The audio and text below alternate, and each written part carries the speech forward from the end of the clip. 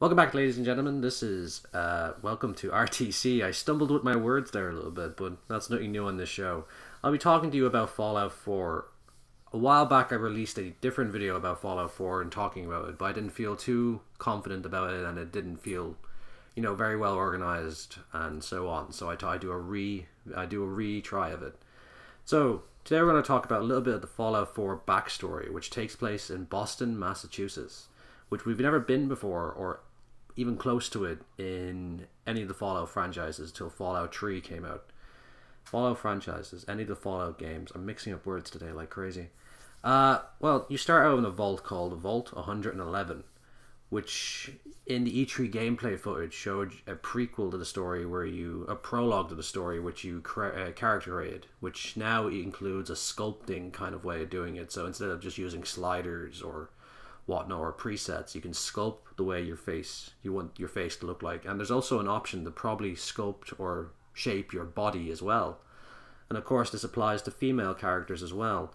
So once you emerge from Vault 111, nuclear war is already ended and gone, everything's gone to shit, and so civilization's coming back.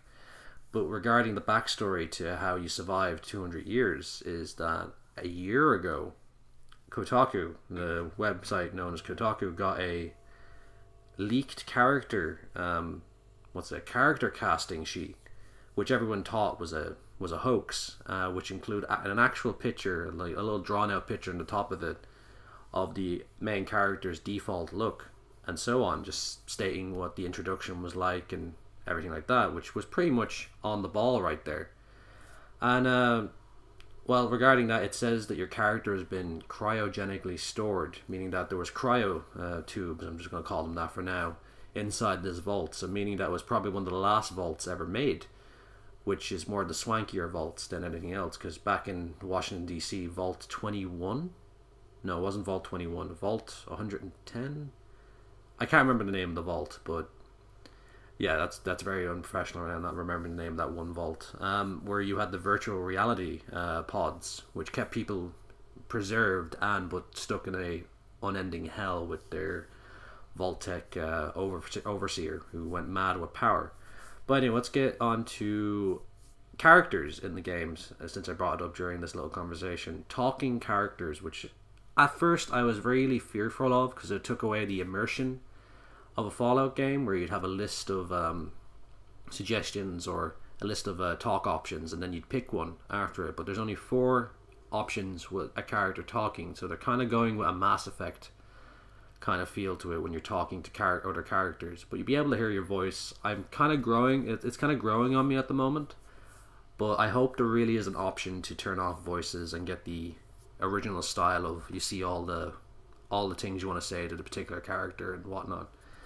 And yeah, the voice actor for the male character is Brian T. Delaney, who is also the voice actor in most Halo games and some other characters in Fallout 3. Mainly NPC, non-important NPCs, and probably a few important ones, which I can't remember right now. And yeah, that's pretty interesting. I can't wait to see how that plays out. And we're going to go right into crafting weapons. As we learned from the E3 footage that you can craft, there's 50, let me rephrase that, you have 50 base weapons and 700 different modifications. That's technically 700 different guns right there, which is going to interest me a lot. I'm going to name one of them there, which was the laser musket that Preston Garvey was using in the Xbox One press conference at E3, which just showed Garvey using the laser musket in Concord before you got to the Museum of Freedom.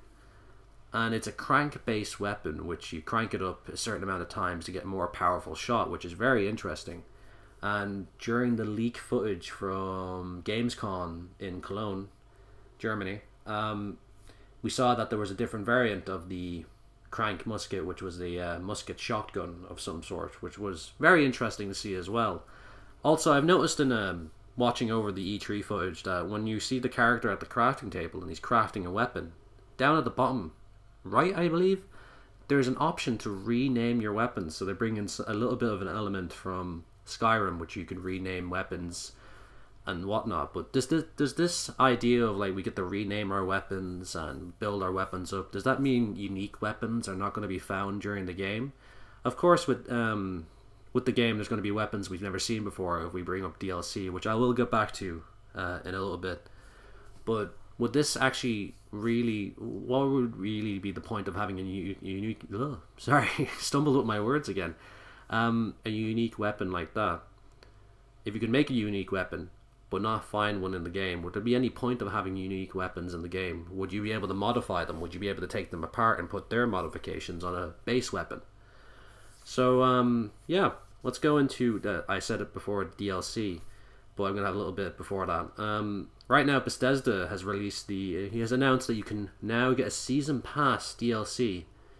You can get Season Passes for the upcoming DLC to Fallout, which is going to be very interesting to see, due to the fact that it's a bit early, in my opinion, that they're already releasing a Season Pass, but if the fans want it, the fans get it, you know? And not too much information on the Season Pass. We don't even know if there is going to be DLC made. Bethesda says they're going to be in the works making it, but you could end up buying it and never DLC being made for it or whatnot. And yeah, so we're going to go into a little bit more of the gameplay trailer behind us. Shows the Brotherhood of Steel in it, and vertibirds, and particularly that crashing airship belonging to the Brotherhood of Steel, which I'm pretty sure I believe that it is the Capital Wasteland Detachment in Washington, due to the fact that the symbol on the side of the airship is a Brotherhood of Steel marker, yes, but it's pointing to the west, which is the West Coast, which Washington DC and whatnot, and the East Coast is California. So it makes sense that it's going to be the Capital Wasteland Detachment. It could not be. It could be the California Detachment got a bit more power over its years, rebuilt itself, and started to move away. The only time we've ever saw airships, or the only time we saw airships were during Fallout Tactics, where the minority of the Brotherhood of Steel were told to go and chase after the super mutant army that was retreating after the Master's fall. And pretty much they were kicked out of the Brotherhood of Steel. They weren't expecting them to come back alive, but due to an accident on the way, they crashed in Chicago, and thus set up their own Brotherhood of Steel, where they let anyone in, trained them, and had a large amount of power during that time. So yeah, another little fact about the airship is that it's called Pridewind, which is a very interesting name. If you relate that to history, and you bring up King Arthur, for example, King Arthur's ship, his longbow, was called Pridewind. And the only other character that we met during Fallout 3 before Fallout 4 was Arthur Maxon, or Arthur the Tree as well. I think that's his name as well, but I'm mainly going with the Brotherhood of Steel names. But there was Arthur Maxon, who was the descendant of Roger Maxon, the founder of the Brotherhood of Steel back in California. And I'm thinking now, is Arthur Maxon some sort of elder now, or is he a high-ranking paladin with the Brotherhood of Steel detachment? Is Sentinel Lyons, the Elder Lyons' daughter, in charge of the Brotherhood of Steel right now? So we'll probably find that out when we get a chance to play the game. And bringing up the Brotherhood of Steel as a faction, there's also the Commonwealth Minutemen, which I spoke about Preston Garvey and his laser musket earlier on, who is the leader of the Minutemen. As Preston Garvin's the leader of the Minutemen, there's a lot of American Revolutionary War ideas popping around here, which it's pretty much confirmed that due to Boston's heavy history of the American Revolutionary War, the Minutemen during that time of the actual revolution were known as the militia, which they could be formed in a minute's notice to go to battle. So hence the nickname that stuck with, which was the Minutemen.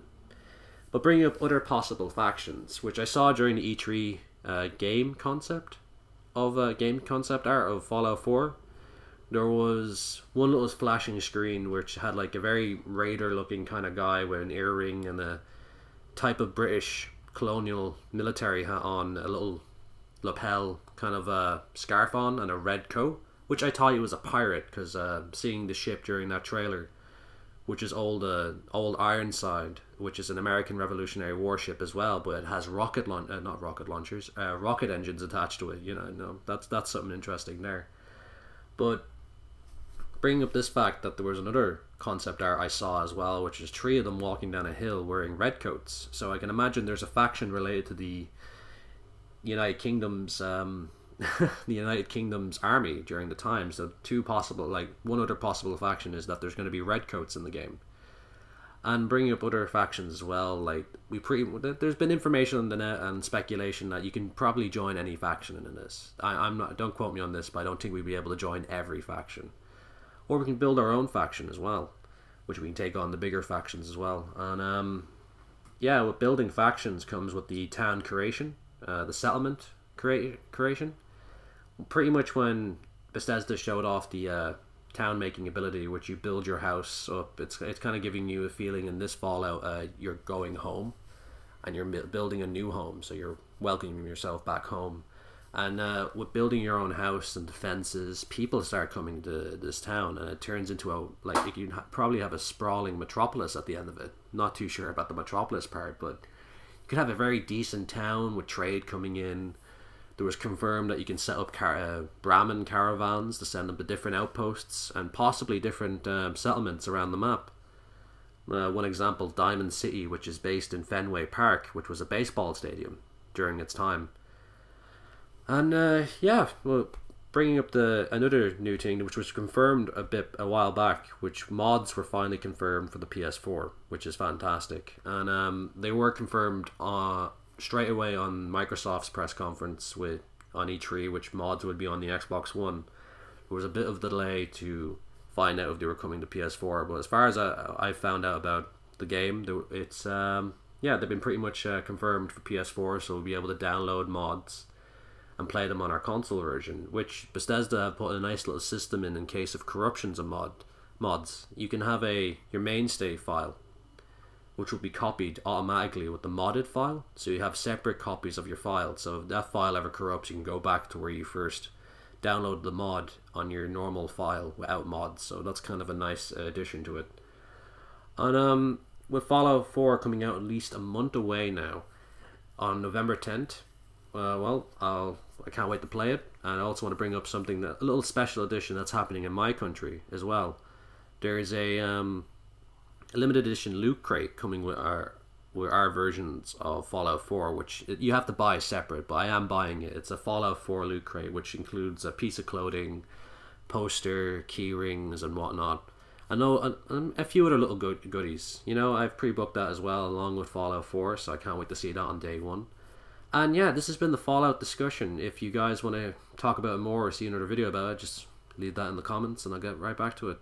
So thanks guys for listening, and have a nice day.